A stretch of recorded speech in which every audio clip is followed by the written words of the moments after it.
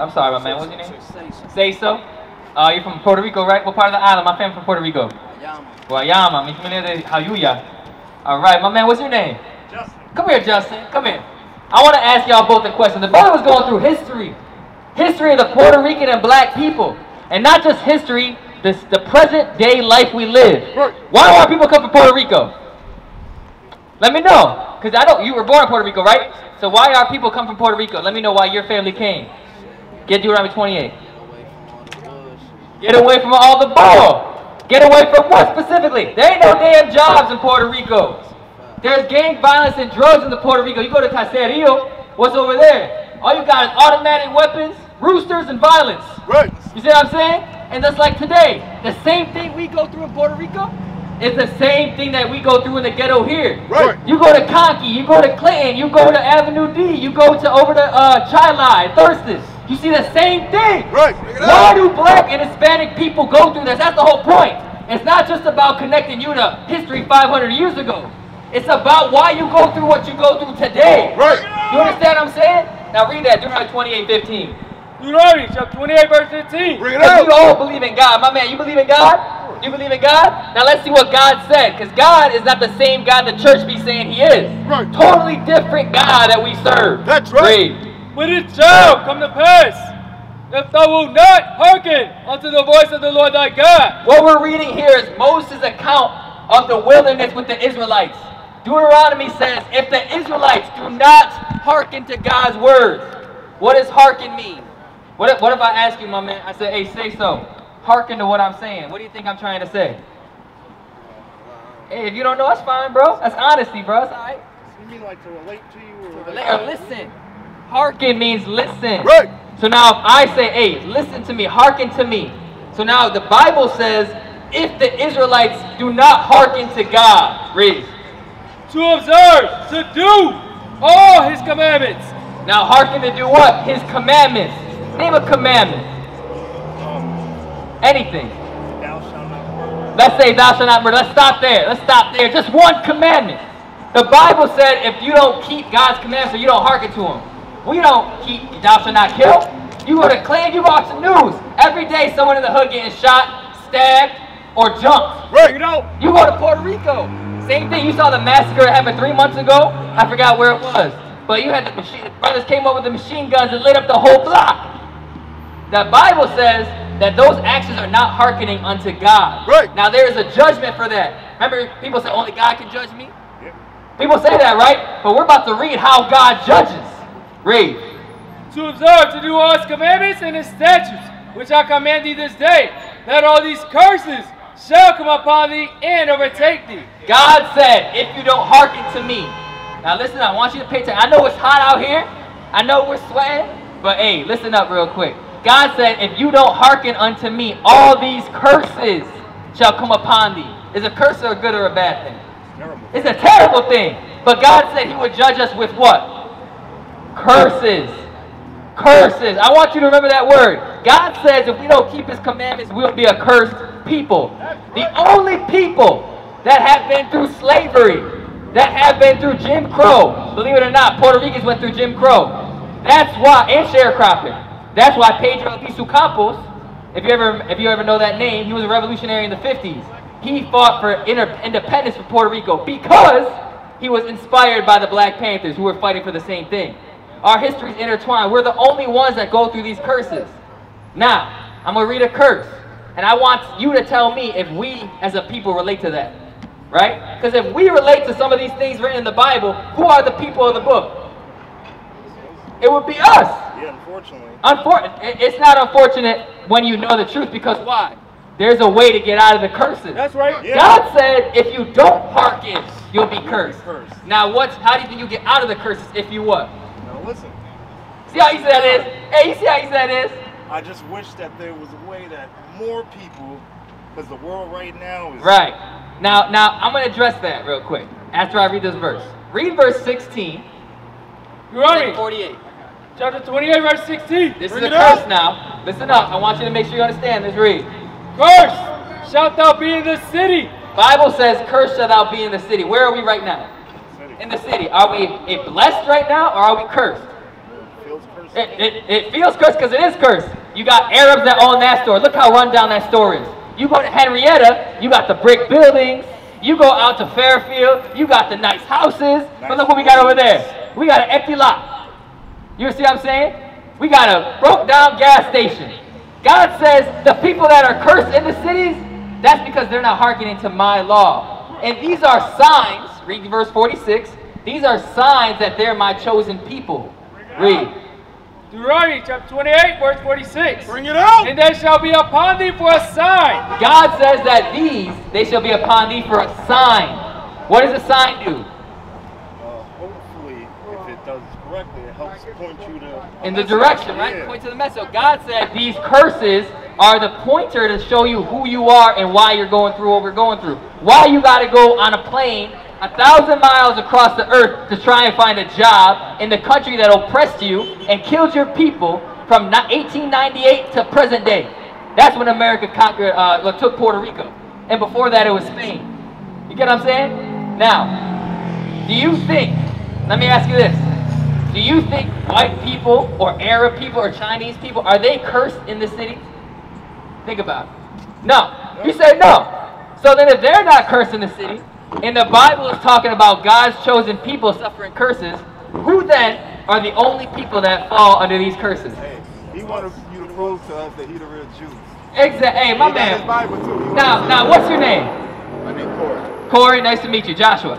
Now, I know, I'm going to give you one more scripture before you go. I know you, hey, I know the feet are happy. No, I got kids. You got kids? I got Okay. a newborn at home. Oh, you got a newborn at home? So do I. So do I. Congratulations. Yeah, I appreciate it, man. Now, you married? Not yet. Not yet? I'm engaged. You're engaged. All right, you got to lock that thing I up. bought a ring.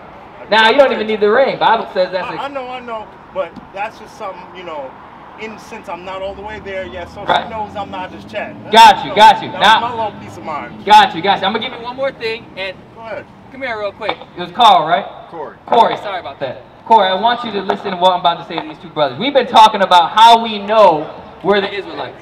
Right. How we understand that we're the Israelites. Now, Puerto Ricans, they're from the tribe of Ephraim. If you come over here and look, that is the leader of the northern kingdom. They're the leaders of the Hispanics. You ever wonder why all the music stems from Puerto Rico? Right. Why all the best dance, salsa, comes from Puerto Rico? La Bamba? Right. Why does it come from Puerto Rico? Right. Because we're the leaders of the Hispanic tribe according to the Bible. And guess what? Who do we take trap from? Who did Bad Bunny take trap from? Bring it out. Our people. What did the same people? That's why we live in the same conditions. Bring it out. Hey, Bobby, tú eres boricua. Dime, Bobby, dime. Tú entiendes inglés también. Oh, poco, okay. And now, I want to go back and forth because I want y'all to understand. This is part of the reason why we're oppressed. Think about it. You ever heard of the term divide and conquer? Now, what did the nations do to divide and conquer us as minorities? When they conquered this side of the earth, Spanish came to Puerto Rico and said, guess what? Hey, let's say, Luis, hey, give me that gold over there. By the way, give me your wife, and I'm going to rape her, and I'm going to make sure that you go into slavery and pick sugar cane. And at the same time, they're going to Africa and taking our people from the West Coast and bringing them to America and are suffering the same bondage. They taught them English, they gave us Spanish. They gave them Baptist, they gave us Catholic. But it was the same organized war against our people. That's right. Now, read Jeremiah 50 and 33. This is the last one I said. I said one more scripture. This is the last one, then you can go about your way. But the point is, hey, my man, Papi, no te vayas, papi. Estamos enseñando la verdad según la Biblia. Necesitamos un poco más tiempo. Ok, está bien. Entonces léelo cuando tengas tiempo, porque nuestra historia según la Biblia, tú no eres boricua. Tú eres Ephraim según la Biblia, papi, okay? All right. Now, read this verse real quick. It's the last one before you can go. Read. Jeremiah chapter 50, verse 33. Bring it And out. Corey is going to address how we know that we are the Israelites. I'm going to show you. Read. Thus said the Lord of hosts. So this is God speaking. Remember before it said God is going to curse the Israelites. We discussed we're cursed in the city. It's got to be talking about us. Read. Thus said the Lord of hosts, the children of Israel and the children of Judah. Now, Corey, do you know what it means when it says in the Bible? You gotta look through the Bible with us, man. We read the Bible. Still learning. Are you still learning? That's fine. That's fine. What do all that? You're good, no worries. As long as you come to learn, that's fine. So Jeremiah 50 and 33, it said the children of Israel and the children of Judah. Any idea why he separates the two? No? Because in the Bible there was two nations split from the nation of Israel. One was the nation of Israel, like it said. That's Ephraim, the Puerto Ricans down. And Judah, which are the so-called black tribes or dark tribes of the southern kingdom, blacks, Haitians, and West Indians, they split because of controversy in the kingdom. All this information is in the Bible. I'm giving you a fast rundown because we don't got time to read the whole Bible, right? What club was that at? That was admit that a lot of people don't even realize they. I've called her. She hasn't responded. I've called her more than a few times. But the Zulu Nation, I'm like, what the hell is this? I know nobody know what I'm talking about. You'll leave me on the island by myself. I don't know what the hell Bishop's talking about. That's what y'all do. Then after class, yeah, I knew what you were talking about. I just don't want to be caught out there. The hell is this? Get on my damn nerves. So read that again, 31. But guess what? Everything I just mentioned, you probably never heard in church. Why? All this history that seems like it's new or it's relating to your personal situation, why is it not in the church being read? Because it's the same institution that was from slavery. They took our book, gave us religion, and said, hey, you can just close that now. We're just going to sing a song about Jesus Christ, a white boy that died for our sins, and we're going to praise this wooden cross. That's all that happens in the church. But when you open it up, you start to find things you've never heard. There was two nations of people that God cursed that were actually prophesied to come back in these last days as one nation because they come and repent according to the scriptures. That's the whole Bible. Now, we're going to say something real quick because I'm still dealing with how we prove it. I don't want anybody to get lost, right? But I want to tie this question into what he said. It wasn't a question, it's just when you said something you said really clicked. I've been raised in church my whole life. Right. When I was a kid. Same. I was Catholic. It's very institutionalized to the point it where is. They'll even contradict the same things in the Bible from what they're saying up on right. the pedestal up there. And like I've realized it, but I never really like thought about it, if right. that makes sense. Like it's just always, let it go. Like, oh, it's not. But yeah, that's good. Really what's that in Romans 2 where it says hypocrites? You teach us one, but do it thyself. 2 and what? 7? 12, 13. Find that real quick, because you're right. The Bible has always showed us that there's going to be a nation of people that take this book and change it in order to enslave our mind. Now, who gave us that church? The church you went to, was it Baptist? It was Pentecostal? Catholic. And you said Catholic too, right? Say so? You were Catholic? I've had that issue in some Baptist churches. It's the same thing with the Catholic Church. I just want to ask real quick, what religion were you? My mom was brought up as Baptist. Baptist. We were raised as Seventh-day Adventist Christian. Okay, so Seventh-day Adventist, Baptist, Catholic, Catholic. I'm going to show you something. One of the commandments of God is, thou shalt not lie, right? Are we all in agreement? So that if you are lying, you are now contrary to God. Do we understand that? We're on the same page? Now you just said the people in those institutions teach something, but then they don't apply that same thing they just taught, or they teach something contrary to what was written. Are we all in agreement? Let's get an example of that and why that's important. Read. Romans chapter 2 verse 21. Bring it out. No, therefore, which teaches another. So if you teach another, that's what the churches do, right? Corey, you've been to church, they try and teach us. You've been to Catholic church, they try and teach you. Read. Teachest thou not thyself? Aren't you supposed to be teaching yourself? If you bring out, thou shalt not lie, shouldn't you not be lying? If you bring out, thou shalt not commit adultery, shouldn't you not be sleeping with the women in the front row of the church? Or touching little boys in the Catholic church? Read. Teachest not thyself, thou that preachest, a man should not steal? Now, real quick course. What we are talking about is being hypocritical. Now, if they lied about commandments like thou shalt not lie, but they're lying, thou shalt not commit adultery, but most of the pastors are committing adultery, do you think they told you the truth about what Christ looked like? Do you think they would tell you the truth about who you are according to the Bible? If you can't even keep your own self right, how is God going to give them the spirit to discern the scriptures? That doesn't make any sense. Now, in every church, when it was Baptist and Catholic, What does Christ look like in those churches? Let me see. Corey, point to one. Where do you see Christ on these signs? Say so. I want you to say so. I want the Christ that they teach in church. The one they taught me is in the middle. Yep, right. This one right here, they say, right? Dead center. Hey, that's the Christ you've seen, right? Now read that in Revelations. What we're teaching, my man over there said he's Caucasian. Now that's what they teach, right? I know that you know. Oh yeah, come over here, let's talk. Come over here, let's talk. So now that is an example of hatred for our people. Now, read that real quick. We're going to talk about why that image is wrong. And then we're going to get into how we change this whole thing. Read. Revelation, chapter 1, verse 1. Bring it up. Revelation, verse 14. His head and his hairs were white like wool. So now, Corey, the Bible says his head and his hairs were white like wool. That on the right-hand side is woolly. That's exactly right. So now, the original question that Corey had is, how do we know that the Jews are black? Right here is Christ's image. It said he had white woolly hair.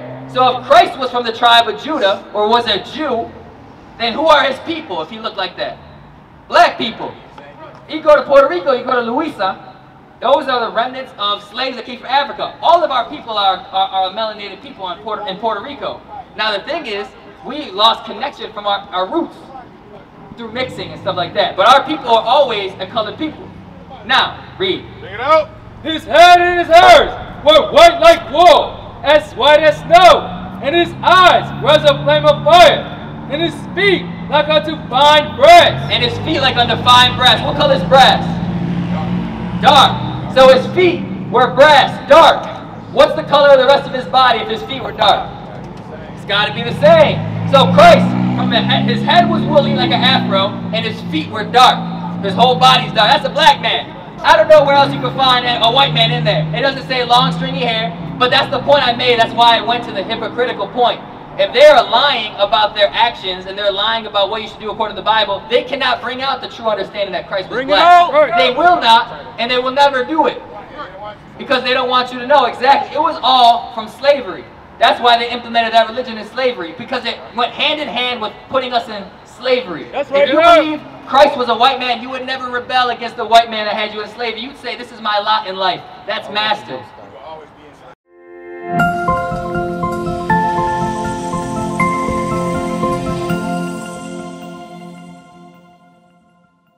We used to scream black power while heroin was pushed.